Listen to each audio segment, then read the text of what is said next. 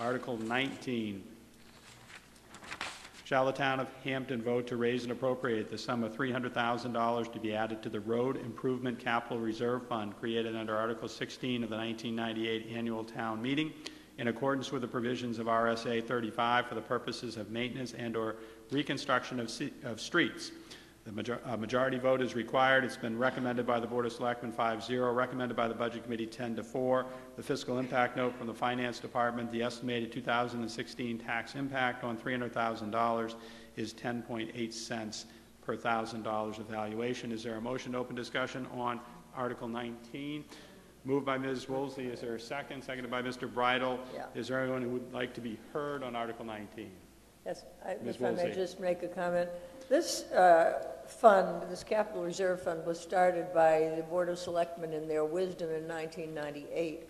The idea was to build up until you had a reserve so that you could do really major projects. Unfortunately, some of the funding was stripped for smaller projects about 10 years ago, but we're trying to build it back up. When you have to totally reconstruct the Exeter Road with all the sewer underpinnings, et cetera, you may be looking in the millions of dollars, $3 to $4 million. I'm hoping we can keep adding to this fund every year, $300,000 a year, until we have something substantial enough to help the community out when we have a really, really big project and a really big expense. Thank you, Ms. Woolsey. Anyone else wishing to be heard? Mr. Jacobs? This effort I support. You currently, for the last 3 years, tax years, you've had this particular warrant article approved, and it's been within your tax rate. So it's, I won't say it's absorbed, but it's a known quantity to you. I do not control this money. I, in the end, would make possibly recommendations to the Board of Selectmen in the future where it would get spent for what particular project, but it's a 5-member board that actually controls this line item.